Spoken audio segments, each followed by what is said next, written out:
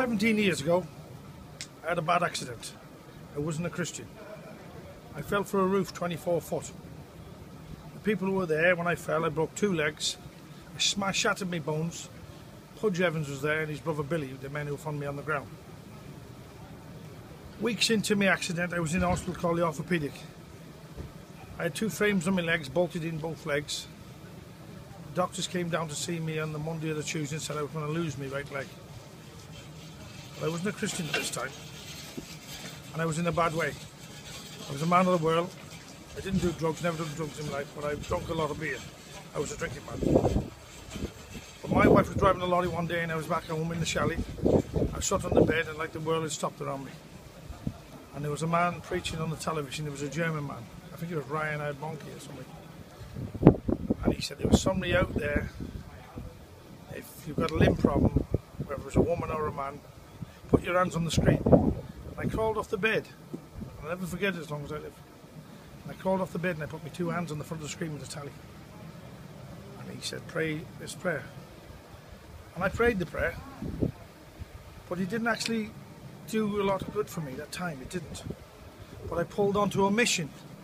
It was in Windy Harbour, 17 years ago. And Pretty Boy Evans was preaching, and Sloppy Jim was telling me outside. I'll never forget it. Sloppy Jim was telling me about the Lord. I said, look, Jim, I said, look at the mess am I in. I said, why have I happened like this here? What have I done? I've never done no wrong. I don't do drugs. I don't rob people. I said, look at the mess I'm in. You're telling me God.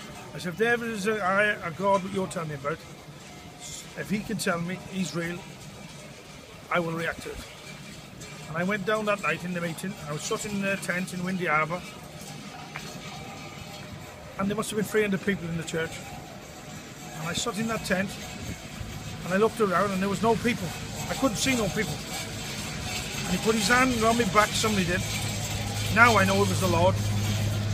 He said, there is a God, get down there. And I went down to that front and I gave my life to the Lord. And it was like they lifted 10 ton off my body. I'll never forget as long as I live. Sam Evans walked in the trailer an hour after. And I never felt so good. I don't think you'd ever feel that good again. That's when you first give your life to the Lord. About 17 years ago, but I'm still here today. I'm not a preacher. I'll do every bit of work every man asks me to do. I'll go and clean the toilets. I'll help them with the tents. I'll go around testimony with them, and I'll do the best I can. But Lord knows, it was the best thing I ever done in my life. I've tried telling everybody. I've got a couple of boys at home who are not Christians. I pray to God every day that they'll get saved, and I got a lot of family. I think there's only 2 of us, it's me and my Uncle Jack. And a full family of Robertses, they're not saved. They claim they know God, but they don't know God. They claim they're good people. They say they don't rob, they don't do this. We are saved. We're not like you're saying. There's a God saved. You must be born again. Well, should you read it, and you'll find out. You'll find out that if you give your life to the Lord, that you need to be born again. We need to be a new creation. We need to stand for God. You need to know that Jesus is the way, the truth, and the life. Without him, we will not enter heaven. If you don't know the Son, you won't see the Father. It's just like a man got his own son. If you get your son getting picked on, you don't want to know. But as far as this goes, it's the best thing I've ever done in my life. And they told me I was going to lose my legs, the right leg. They said your leg's going to go. 14 doctors wanted to leave it, and 16 doctors wanted to cut it off. And I said, we're going to leave it in your corner. He said, but your right leg's very bad. And he said, the doctor come down to me, Professor Richard, and he said, look, your right leg's in a bad way, your left leg's safe, but he said, your right leg's in a bad way. I said, well, if you take my leg off, you're going to have to cut my throat. But I said, I believe, I'm a born-again Christian now, and I believe that the Lord won't take my leg. So he wants me for someone else.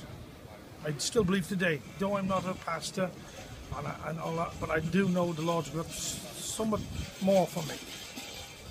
I don't know what it is, but he's got somewhat more for me, because I know he's fetched me so far. And I can walk with any man here now. And any man who knows me, I'm a Roberts. Everybody knows me by Flibe, and I'm half a Roberts. Everybody in the country knows me.